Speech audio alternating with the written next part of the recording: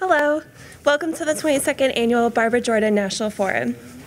My name is Hannah Munin, and I am a Master's of Public Affairs student at the LBJ School.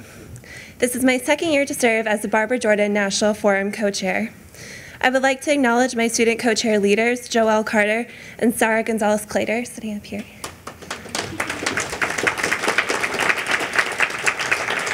And on behalf of the committee, we would like to thank student leaders that have organized events throughout the forum, as well as faculty and staff that have been of great assistance in coordinating this year's forum.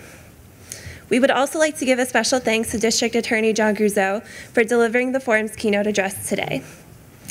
This month would have marked Barbara Jordan's 83rd birthday. The LBJ School is privileged to have had her as a professor for 17 years, and we are proud to host the annual forum in her honor. The forum began in 1996 and was created by students as a way to honor Barbara Jordan's legacy as a leader, policymaker, and educator. The committee chose this year's theme, Extending the Power of the People, from Barbara Jordan's words. We believe that the people are the source of all governmental power, that the authority of the people is to be extended, not restricted. In our current political and cultural climate, people are rising up and taking back their power in a way that many students have not seen in our lifetime. In an era of mass incarceration, increasing economic stratification, and political dysfunction, overcoming systemic barriers can seem nearly impossible. Yet from the massive turnout of the 2018 midterm election, leading to an increase of representation of women as well as people of color in public office, we are seeing the very extension of authority that Barbara Jordan spoke of. Last week, we sparked dialogue on how to help women run for office, how to extend the voice of communities of color through journalism and print media, how to make the public sector a more inclusive environment, and how to spark civic activism. We are proud of the conversations that have taken place around a diverse set of issues. I can't help but to imagine that Barbara Jordan would be proud of how the LBJ community chose to honor her legacy this year. We hope this forum has inspired you to carry out the great legacy of Barbara Jordan in the quest for social justice, equity, and civil rights for all. Now, I would like to introduce you all to our next speaker, Angela Evans, Dean of the LBJ School of Public Affairs.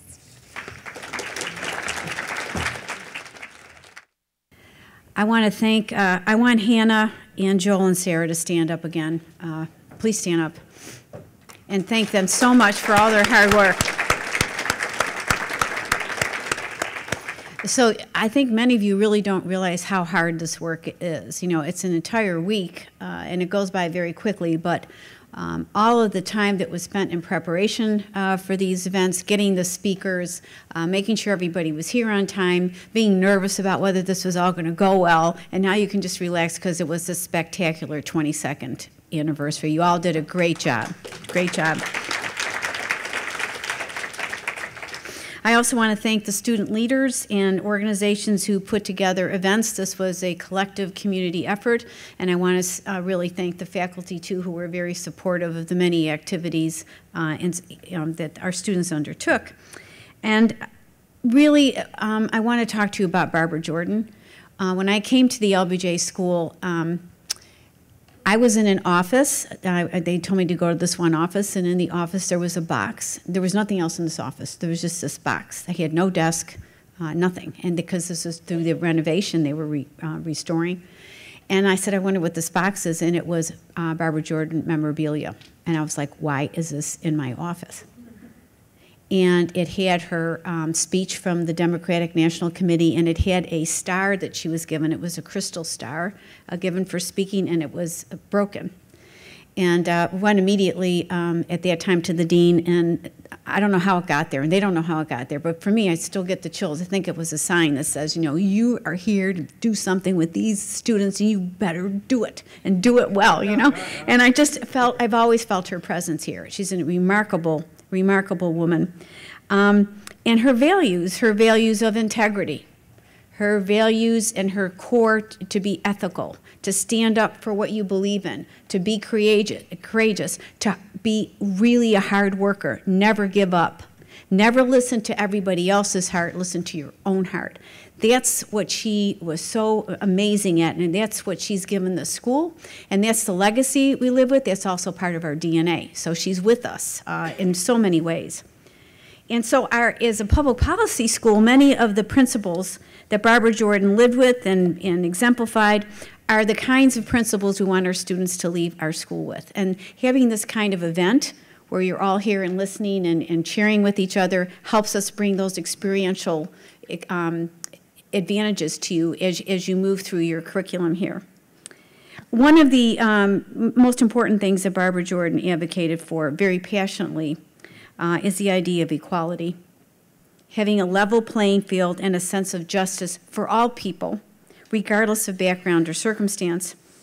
Our keynote speaker today has embodied that idea. I got a chance, I told him I spent the weekend with him. Basically, I was looking at his films and I was reading, not with him physically, but, reading a lot about him. And it's an extraordinary history of persistence, of ingenuity, of creativity, and you're going to hear more about him when Michelle speaks about him, but we are very, very fortunate to have him here. And he really exemplifies some of the things that Barbara Jordan has in her life and how she hoped we would live at the school. He's done some remarkably creative things, and most of them you would think, like, why would a DA do that, or why would a judge do that? So you'll learn about that.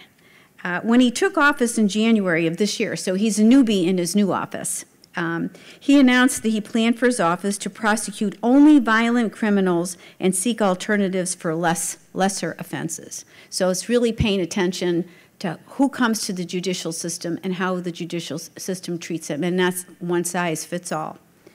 And he said, and I quote, "What I'm asking you to do by taking your oath here today is to join with me in another era of criminal justice reform." And he told this to 272 prosecutors who were sworn in with him. This is the kind of spirit, understanding the facts of a problem, looking in different ways to solve the problems, how the laws can be applied, but also how they are implemented, and daring to take a new approach. That this is the same kind of spirit Barbara Jordan had. And of course, Barbara Jordan was a lawyer as well. It's the spirit that the LBJ School is imbued with. It's the spirit that is fundamental to the work we do, that's fundamental to the work that all of you as students will be doing when you leave us. And it's also the kind of spirit that drives the work of Michelle Deitch. So I'm thinking, how do you introduce Michelle Deitch? She is a treasure to the LBJ School. I've known Michelle Deitch since I got here. We were neighbors, and our little offices were together. She is an extraordinarily dedicated teacher. She is a brilliant legal mind because she's able to take the law and interpret it in ways that make sense to common, normal people. She is extraordinarily loyal to the students. One time, I remember they asked Michelle and I and 2 other people to talk to PhD students about our courses and how you teach, and she was there with these detailed notes of how, like, I'm going to go to the class, I'm going to say this. If the students say this, I'm going to say this. If the students say that. So it's this very logical kind of instructional approach. But you could see what she was, in her head, she was anticipating what the students might say, and she was going to be ready for whatever they did. It's just extraordinary. And the work that her students have done with the state legislature, with the court systems here, is she's exposed her students to some of the most important cutting-edge work that's taking place in Texas in the criminal justice system. And in November, she's added another big honor to the many honors that she's had. She became a member of the United States Supreme Court Bar, and creating yet another opportunity to influence policy at the highest levels. Not that she hasn't already, but she's working on so many things, from the building of women's jails to helping our students intern on the state legislature. I can't ask for a better colleague to help me stay focused as a dean, and also that I am so assured that she's giving students such a wonderful experience. Michelle? Angela, thank you so, so much for that very, very warm introduction. I'm going to step down. This seems a little too high for me. Okay. And thank you, too, for not only speaking so warmly about the Barbara Jordan Foundation, about the Barbara Jordan National Forum, but also for all you've done to make diversity and inclusion such a high priority here at the LBJ School. That's in doing that, you've really honored Barbara Jordan, because those were the values that were so important to her. It is with tremendous pleasure that I introduce to you today John Creuzot. I have the honor of introducing someone who's been a close friend and colleague for almost 30 years. Before I do that, though, I want to give a little bit of history and context here. In 1977, Barbara Jordan gave a speech in which she linked law and order rhetoric to the targeting of racial minorities and the poor. And she said that a safer and more just society would come from making our communities stronger. And more than 50 years ago, President Lyndon B. Johnson reformed our system of cash bail at the federal level, calling it archaic and unjust. These wise words and policy reforms could have been ripped from the headlines today. We're in the midst of a sea change in how we view the criminal justice system in this country.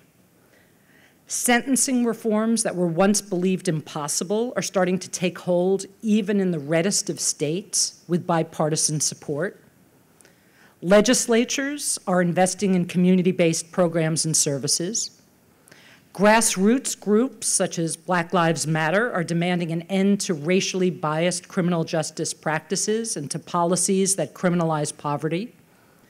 And our elected officials, even prosecutors, long considered the symbol of our nation's tough on crime approach, are starting to run on platforms that demonstrate their commitment to criminal justice reform. Thus, I think it is particularly fitting that the student leaders of the Barbara Jordan National Forum decided to invite newly elected District Attorney John Creuzot to be this year's keynote speaker. And I want to congratulate the student leaders for doing just a really fine job on this forum this year. The country was introduced to John during the most recent election cycle when he received national attention as part of a new cohort of progressive prosecutors who recognize the incredible power that they have to reduce mass incarceration in this country. But he's no newcomer to these ideas. In fact, John's 30-plus years in the law have helped to propel many of those criminal justice reforms at a national level. Like the namesake of this forum and the namesake of our school, John Creuzot is someone whose entire career has been a testament to public service, to transformative leadership, and to policy reform. He's a lawyer who has practiced as both a prosecutor and a defense attorney, and he spent more than 21 years on the bench as a felony district judge in Dallas. From his earliest days as a judge, he has helped push the envelope on criminal justice policy and practice, both in Texas and around the country. In fact, I first met him back in 1991 when he was appointed to serve as a commissioner on the Texas Sentencing Commission. And that's where I served as the policy director at the time. John's steady and persuasive emphasis on community-based alternatives to incarceration, both at that time and in the years since, have helped shift the legislature's focus away from prison and towards more effective, evidence-based approaches. He was also an innovator when it came to the development of specialty drug courts that helped turn around the lives of citizens who face addiction issues. The court that he created in Dallas, the drug court that he created there, became a model for counties around the country that wanted to create diversion courts. John became the national guru for the drug court movement. Building on the success of that initiative, he also developed a reentry court to help people who were formerly incarcerated adjust to life on the outside. And just in case it were not enough to affect criminal justice policy in Texas and the US, John even had a hand in helping to develop a probation system in, of all places, Bulgaria. In fact, the two of us actually went there together, courtesy of the US Department of Justice, where we met with the Minister of Justice and the director of the country's programs, the director of the country's prisons. We schooled them in alternatives to incarceration, and we learned a few Bulgarian drinking games in the process. In his new position as the Dallas County DA, John Creuzot is poised to continue his innovative work and his commitment to an improved and ethical justice system. And he has now a platform from which he can continue to influence the direction of criminal justice policy around the nation. John, we are grateful for your vision, your leadership, and your career in public service, and I am especially grateful and treasure our long friendship. Please join me in welcoming John Creuzot to help us honor our beloved former colleague and American hero, Barbara Jordan. As you've been told, I'm John Creuzot. I'm the newly elected criminal district attorney of Dallas County. I have a speech, but I don't know if I'm going to give this speech. And it's about Barbara Jordan. First of all, I'd like to acknowledge Kimberly Key Gillis. Stand up, Kim. Kim and I used to work together in the DA's office. How about that? And I was not expecting to see her here today. She got smarter than I and retired and is living nearby. And that's her daughter, who is also the proud mother of her granddaughter, who I haven't seen in years. So it's good to see you. So, that's right. Yeah, we were all doing that stuff. So, so I'll tell you my experiences, actual experiences with Barbara Jordan. My family runs a restaurant in Houston, and it's a fast food restaurant, and she was a state senator. And one night, she actually came there and bought some food, and I thought I'd died and gone to heaven. The Barbara Jordan was there, and I had a chance to just share some words with her. Of course, I was nobody but a little pipsqueak, and so she didn't want to talk to me too much. But the second time that I met Barbara Jordan was when I got the appointment. I was in the process of being appointed by Governor Ann Richards to the position that I held for 21 years. And one of the last people, other than the governor, that you had to interview with was Barbara Jordan, because she was kind of like the ethics czar for the administration. And so I got a phone call from Carl Ritchie, who was deputy chief of staff and became chief of staff.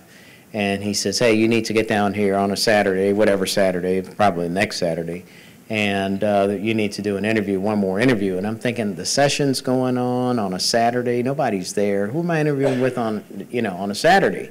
And so he says, well, you're interviewing with Barbara Jordan. And I was like, oh my God. And it's like, well, what's up with that? So he says, well, obviously it's important. And so he tells me, what's going on. So what I remember is that I showed up. It was somewhere, and it was a small table. She sat on one side, I sat on the other. I cannot even tell you what question she asked me. I was in such awe of Barbara Jordan that I was sitting in front of Barbara Jordan. And then at the end, she says, in that deep voice of hers, well, are there any questions that you'd like to ask me? And I was like, no. I think I'm done. Leave well enough alone, because I'll probably mess it up, So, and then the next person I met with was the governor, and then I was appointed, and then I spent almost 22 years doing that. But, we talk about criminal justice reform. We talk about our values. We talk about the values of Barbara Jordan, the values of inclusiveness. And we don't realize what life was like for Barbara Jordan. We don't realize what life was like for my dad and for my mom, who's still alive at 91 and working, by the way. And even at my age of 61, what life was like in the South. And when you think about where Barbara Jordan wound up, and who she was and what she represented and what she still represents in America. And we look at criminal justice, it's quite a thing to think about, okay?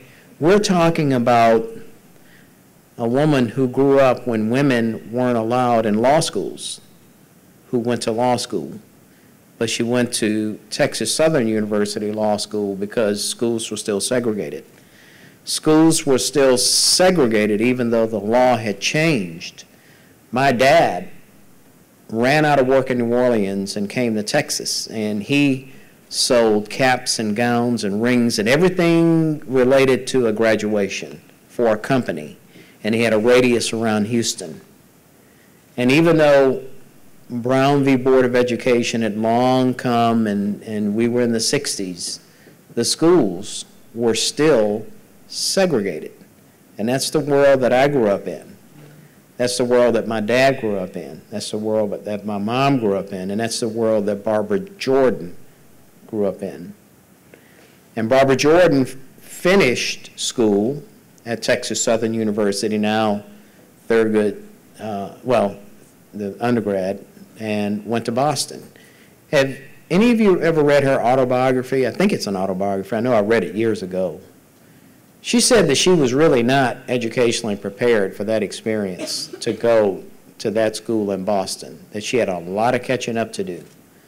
And I remember that too, that when things changed, because I remember at my elementary school that when I got there, there were very good teachers, mostly Anglo teachers. We had a young, vibrant, dynamic principal. But as the neighborhood changed and it became more minority, guess what? I went back to the 6th grade and all the teachers had changed. They took all of our teachers. And we had just somebody else as the principal, and we had a bunch of teachers who didn't have the energy and the drive and the commitment and the care. I don't know where they got them from. They probably just pulled them from here, there, and everywhere. But all of our good teachers were gone. And that was the world that I had to inhabit. And then when I went to a better junior high, I know what she went through, because I had to get caught up, because that 6th grade year when those other teachers came in put me behind. And I had a lot of catching up to do in junior high. And so the world that she inhabited and that she had to deal with is quite different from the world of acceptance, because she wouldn't expect in the early 1960s to come into a room and see a diverse group like this. Nor would she expect that somebody like me would be the district attorney of a county like Dallas. And when you think about the words criminal justice reform, those words have had entirely different outcomes and meanings. Because in the 80s and the 90s, criminal justice reform was lock up more people. That's what there was reform, all right? It's called lock them up. And it was called, we're going to have guidelines, and we're not going to let the judges deviate. Why did they do that? Because there was disparity in sentencing for the same types of cases around the United States. No question about it. Okay, people were doing everything they could to get their cocaine case transferred to Miami, right? So they get probation. You go to Dallas, you get 20 years. You go to Miami, you get probation. So, you know, there was some reasoning behind that. But then we did things like crack cocaine and powder cocaine, and we didn't realize, or if we did, we didn't care that one was going to disproportionately impact one community as opposed to the other. And nobody ever asked the question, well, how does crack become crack? Well, you take powder and turn powder into crack. Who brings the powder in? The Anglo community, the ones with the planes and the strips and the this and the that. And where does it filter down to when it becomes crack? To the minority community mostly. And so you get the end users and sellers serving more time than the ones who are flying it in. Okay, but we didn't question that until years later when we looked back and realized that, wait a minute, this system is not working. And of course now we've had some cases that can help fix that, and judges have discretion. But could you imagine what Barbara Jordan would do if she could come today and see, with her system of values and ethics, the direction that criminal justice reform is going today? So today, we have looked across America, and it is my true belief, and I'm going to say some things that are going to implicate myself and others. It is my true belief that we have over-incarcerated America. It is my true belief that when we have a social problem, we create a criminal answer to it. And what we do, and what we have assumed, is that by locking someone up, and locking them up for extended periods of time, we're going to solve America's problems. And what we have learned is that has not solved America's problems. In fact, back in the early 1990s, when we were studying systems around the United States, we understood back then that locking people up doesn't reduce crime. Locking somebody up does not solve drug addiction. Putting someone in jail for criminal trespass does not solve the mental illness issue that they have. All you're doing is moving them from spot A to jail. They get out, they go to B, you arrest them at B, you take them to jail, they get out, they move to C, and nothing's ever changed. And yet I have to argue with police chiefs about that, and major police chiefs in a major metropolitan area. You know, we have learned, and we're trying to do something about this aspect of who's going to jail, who's being arrested.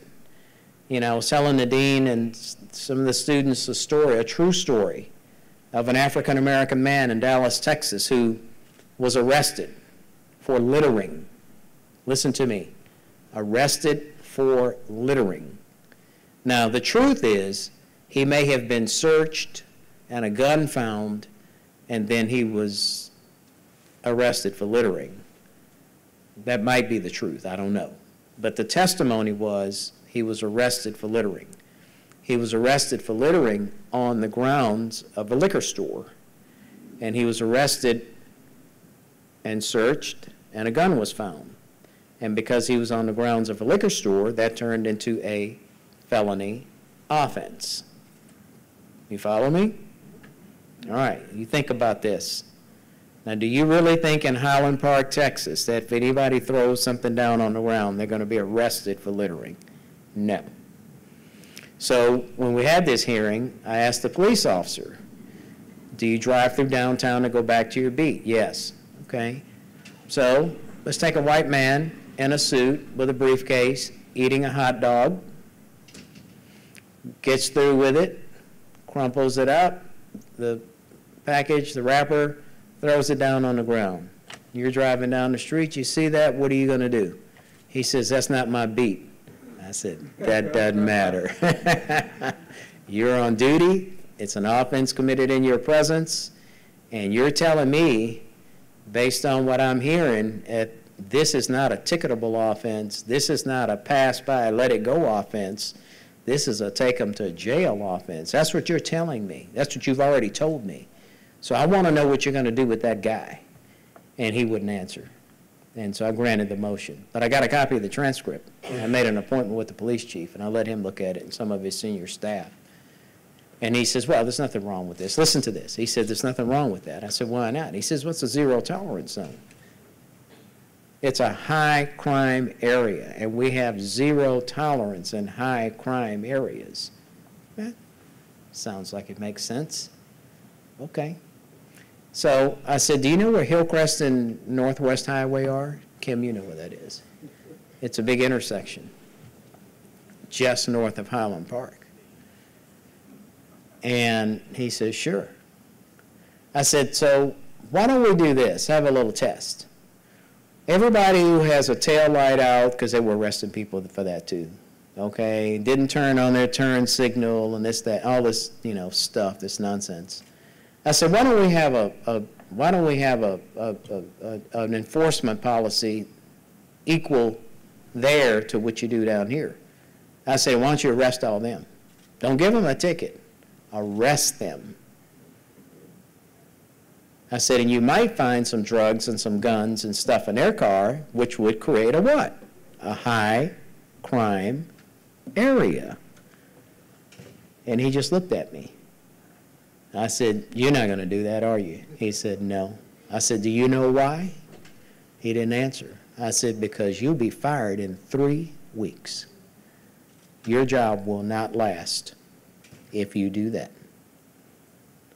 And so I said, do you understand what the bigger picture is? It's about political power and political impotence without you even thinking about it. that the power that that community, that neighborhood, that intersection carries is such that you wouldn't dare implement the policies that you implement down in that area of town?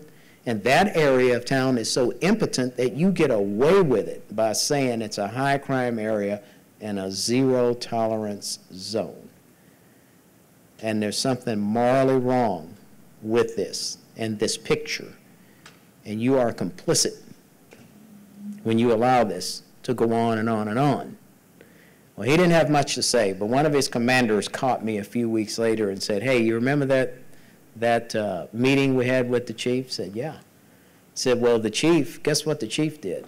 What? He wrote a note and said, knock it off, basically. He thought about it, and he realized that you were right. And so, but for having that dialogue and that engagement with him, those things would have gone on. And I must admit, I did stop seeing those cases, okay? But let's talk about complicity. Let's talk about cooperation. And let's talk about who's responsible for the criminal justice system being the way it is today, and the dysfunctional criminal justice system. I am. The judges are. I was when I was a judge. The defense lawyers are. The public defenders are. The probation departments are. And the defendants are. Okay? Why is that? Let's break that down. Okay? We do things in the law based on precedent, right? I say we're the worst profession to move forward. Why? Because we're always looking back to find out what to do forward, and that's not good, okay? But I now have a staff of 272 lawyers, and you'd be surprised how many things that we're doing that don't make sense, that don't create public safety, excuse me, that in fact decrease public safety, that I asked them, okay, why are we doing it that way? And their answer is, because we've always done it that way. Okay, can you tell me a good reason, even if we've just always done it that way? Can you articulate a reason why we're doing it that way? And the answer is usually no. That's just the way we've done it.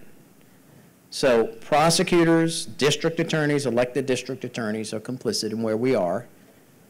Judges are. Why? Got to move that docket. Those people are in jail. I got to get them out of jail.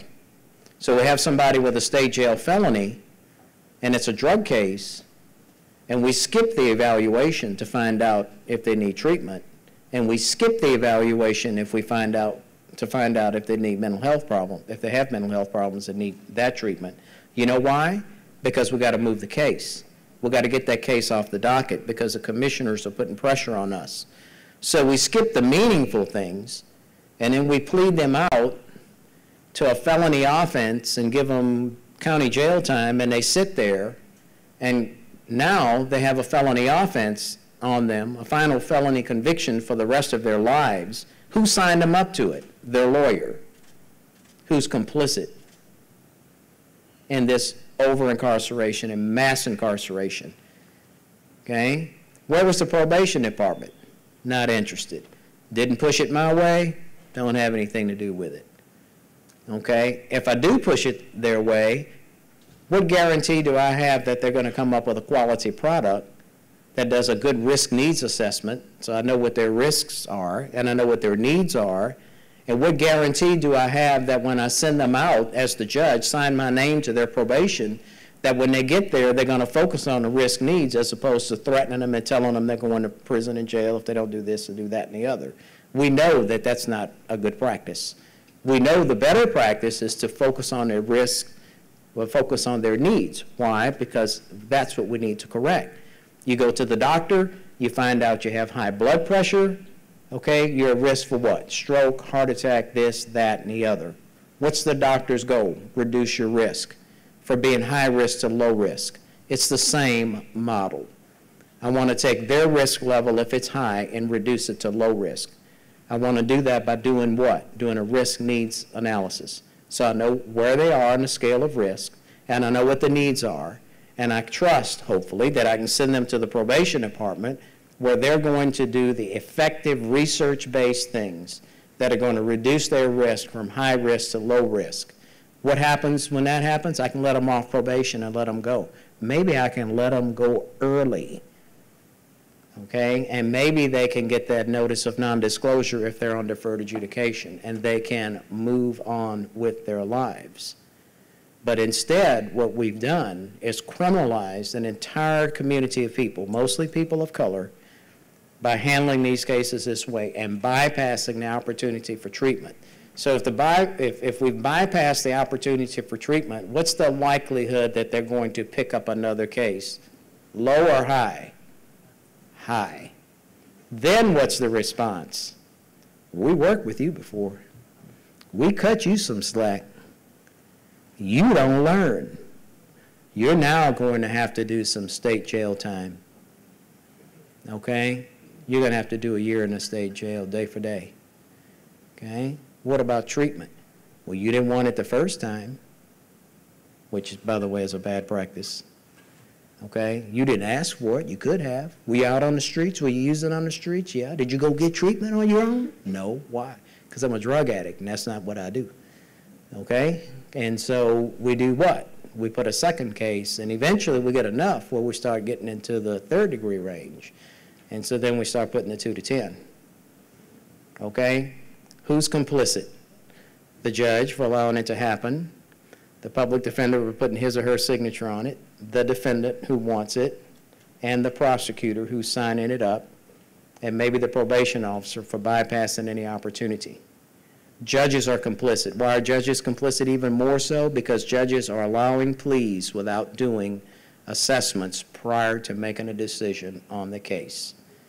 Okay, we have tried and tried and tried. So we all have a role. So when we talk about criminal justice reform, this thing has, gone from one end to the other. We are thankfully on the end where in 2005, the Texas legislature was told, hey, guess what? Those Ann Richards 100, and by the way, listen to me carefully, Ann Richards put into play processes in the legislature that we went from 50,000 to 150,000 beds, and we were all on board, okay? And so in 2005, we were told that we need 17,000 more beds, 167. Well, the good news is that was unsustainable. We've come to our senses, and we're doing things like divert court, mental health courts, veterans courts. We've put more money into treatment. We've put more money into assessment, whether it's inpatient or outpatient. We've tried to train the judges and the probation officers, and guess who else? The parole division, on how to release people who are no longer a threat to the community. And we've actually reduced that population. We never went up to 167, and we didn't stay at 150. We're now at 141. We've actually closed 8 prisons in the state of Texas. So criminal justice reform is taking place, the good news, in the state of Texas. But we still have more work to do.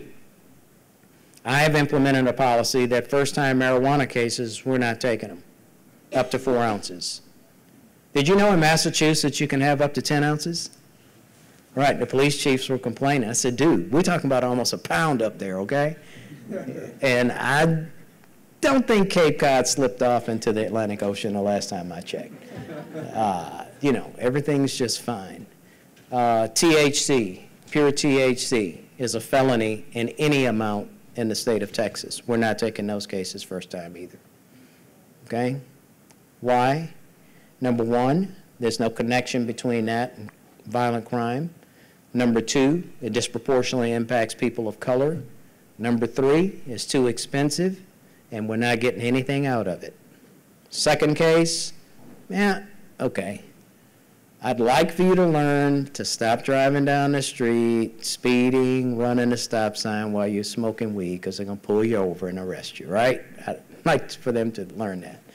So what we're going to do is use some short cognitive behavioral therapy program, put them in that, and let them go. And we're going to dismiss the case, and we're going to allow them to have the case expunged so they can move on. What about cases that are in the system now? What are we doing to change that? We have people on conditional dismissals, and the Dallas County DA's office has always said, well, you can't get an expunction until way at the end of your statute of limitations. Now, we're stopping that. You finish the conditional dismissal, case goes away. Why? I want you to get a job. I want you to be functional. And I want you to do the things that you need to do to raise your family and to be a productive member of society. So that's kind of the face of criminal justice. But we have more work to do because we're just talking about misdemeanors. Okay, where the work really comes is those state jail felonies. And where the work really comes is people who are in prison, not just the county jail. And so we have bills going through the legislature today that are to address that, mostly through treatment, mostly through the establishment of pretrial intervention programs, but we're looking at it, we're working on it, and we're going to continue to close these prisons because it doesn't make any sense. This idea that if something goes wrong, we have to create a crime out of it and lock some folks up is long gone. Excuse me. We're past that. And we are seeing in a different arena the moral clarity that Barbara Jordan saw when she gave that speech before the House Judiciary Committee, that 15-minute speech, which clarified for everybody where we were and where this country was. We need another speech like that, don't we? It'd be good to have one today. But she clarified things, and she helped us see who we were, where we had been, where we were at that moment, and where we might be in the future as far as one of the most important things in our lives, which is the office of the presidency. And she continued to do that. And her moral clarity is talking to me when I have to make decisions on why do we do this? Why have you done that? What's the reason? And I get a bunch of I don't knows. If I get a bunch of I don't knows, we're in big trouble, right? We need to put some reasons that make sense, that aren't going to harm people, and that will reduce crime behind our actions in our district attorney's offices. And that's why they say the district attorney's office is a powerful office. I don't look at myself as a powerful person. I refuse to see that. But I do look at the policies as being powerful policies because we can change our neighborhoods and we can change our communities. And we can do it in the same spirit and we can do it with the same heart that Barbara Jordan brought to us and gave us, that God gave us by giving her to us and allowing us to have her for too short of a period of time and too long a period of illness where she wasn't able to function to her full ability. You know, I am told, and it is written that Clinton, President Clinton would have considered putting her on the United States Supreme Court. Can you imagine that? Barbara Jordan on the United States Supreme Court? That would have been something, wouldn't it? But because of her health and all the other issues, it wasn't a feasible thing to do. So I thank you for allowing me to be here and talk a little bit about what I'm doing, a little bit about my vision, a little bit about where we've been and where we're going and what we thought was right and now we know is wrong and what we're trying to do to straighten all this mess out that we created. So, I don't know, is there time for question and answer? Was that anticipated? Anybody? My son goes to school here, if that'll start. So somebody will say, well, what's he majoring in? All right. Communications. What's his dad want him to major in? Something other than communications. Yes. You need to come a little closer.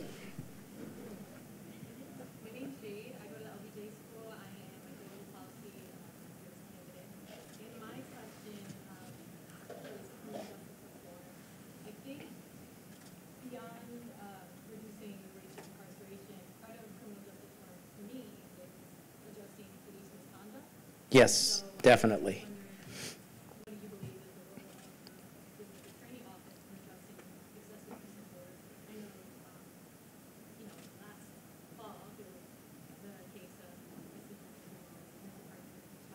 Yes, both of them, Jean and Amber Geiger. Right, so the question is, in case you didn't hear it, is police misconduct, and that is a big part of criminal justice reform.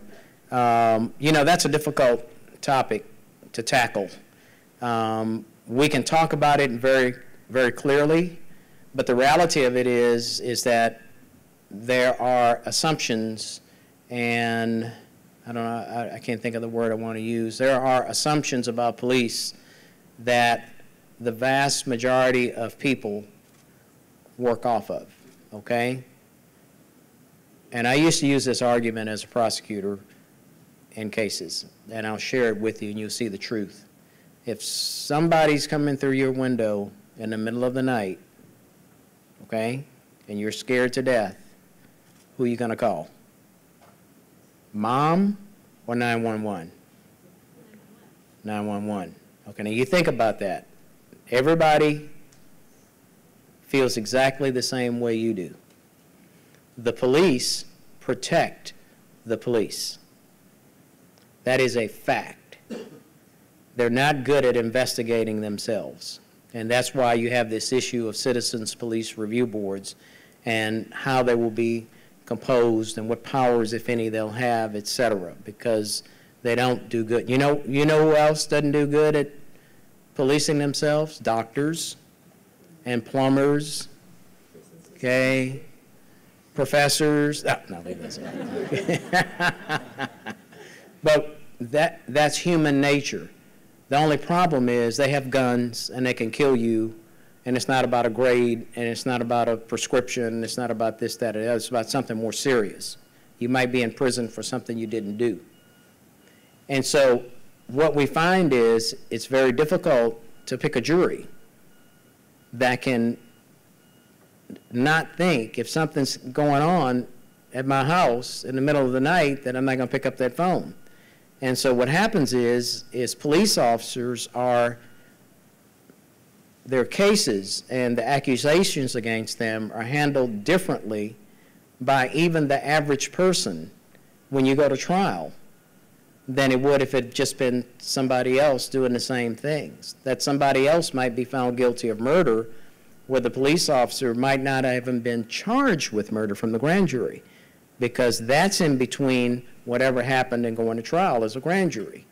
And so the grand jury oftentimes reduces the offense. I'll give you an example. We have a case in Dallas, and this reporter is very proud of the fact that she somehow got her hands on this video that she wasn't supposed to have. But she aired a story, and the police officer shot a rifle, every bullet in it, through the windshield of a car, and hit the woman in it 5 times, of course killed her, hit her in the chest 5 times. And, you know, there's probably a good case there. The average person would be indicted for murder. The average person would be indicted for murder for doing that.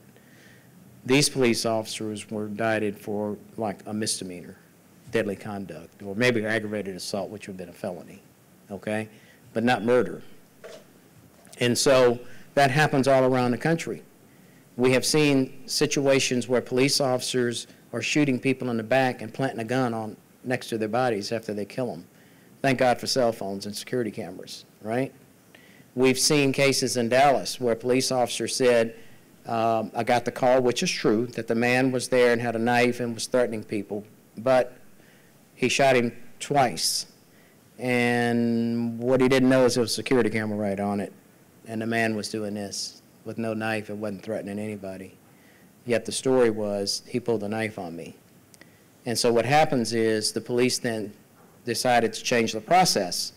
And they gave a police officer, not you or me, charged with murder or aggravated assault, but a police officer now gets 72 hours before he or she has to answer.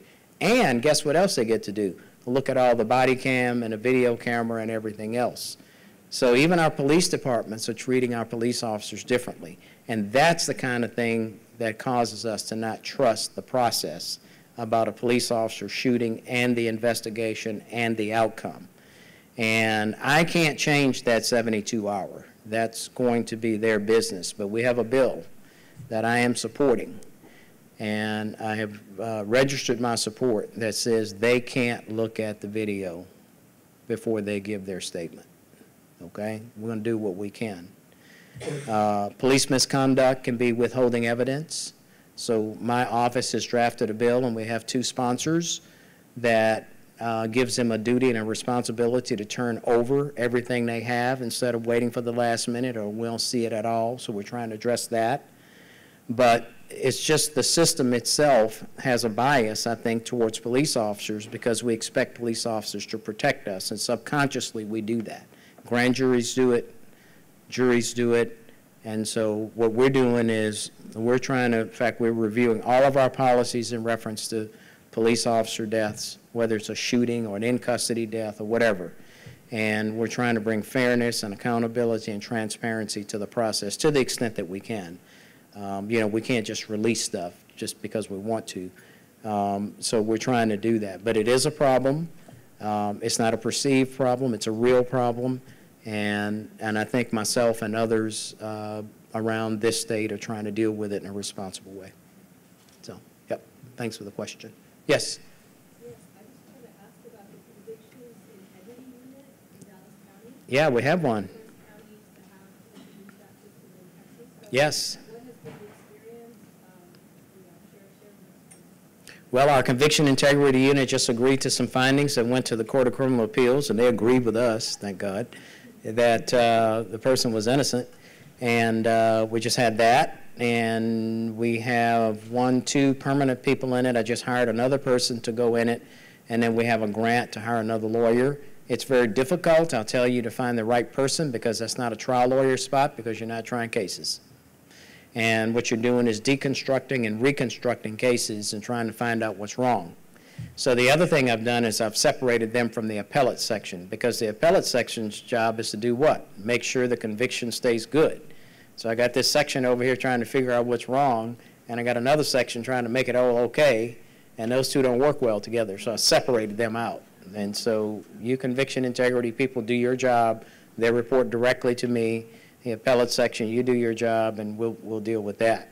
But we have an opening, so if you know anybody who's got some trial experience, prosecution or defense, okay, not one trial, but you know, some trials, and can write well and has long-term goals because these cases don't take 6 months. They take 2, 3, 4 years. We're looking for that person. So. Bring her back from Philly. What? Bring her back from, I don't think she's coming. And she'd only come as a head, and I have a head now, so anyway. Anybody else? Yes, sir. Bill Kelly. Yes. Just recently finished another book on criminal justice reform with Robert Pittman, who was supposed to be here, but he said he had a hearing. I think I know him. Or something like that. Yeah. We interviewed prosecutors across the state, including some from Dallas. Mm-hmm. Some from Travis County, some from there, and asked them, among other things, what is your role in terms of reducing recidivism? And the most common answer was, what? Yeah. Where do you go from there? That's the answer I get, huh?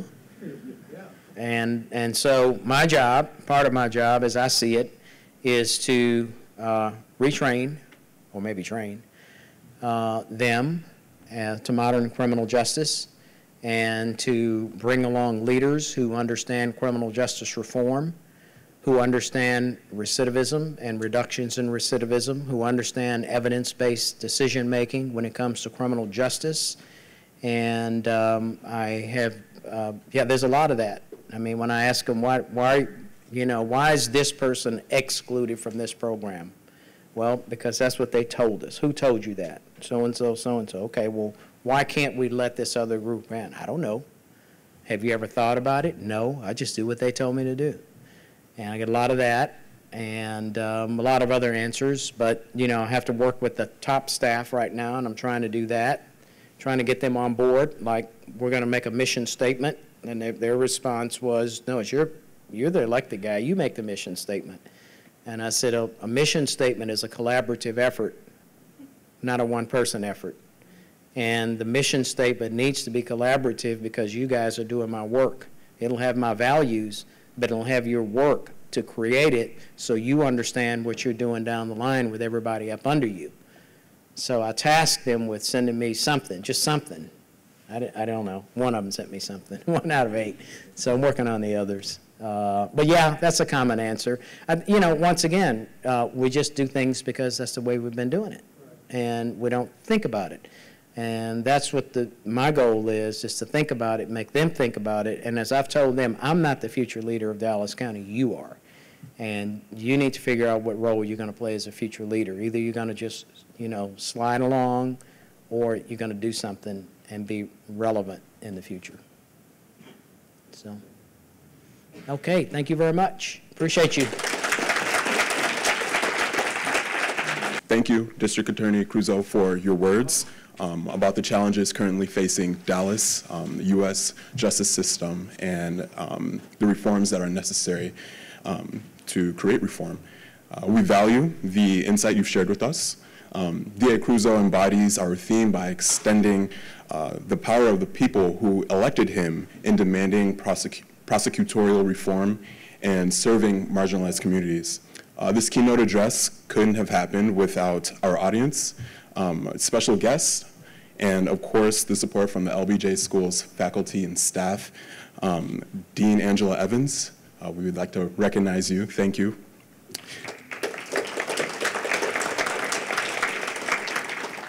We would also like to recognize LBJ Professor Michelle Deitch, whose work continues to inform and improve criminal justice policy.